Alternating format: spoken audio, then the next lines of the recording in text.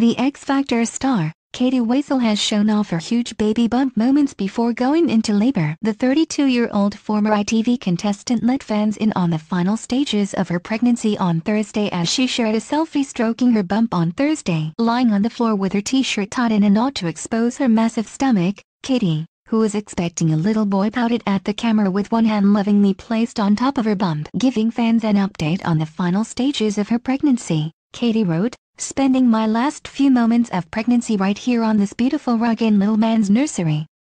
Truth is, I laid down in like a turtle on its back. I couldn't get up, so now I am stuck here, haha.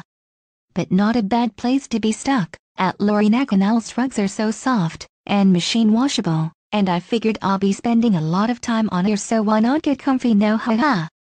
Like his mama, he really is milking this build up. Hurry up and come and see the world, little man.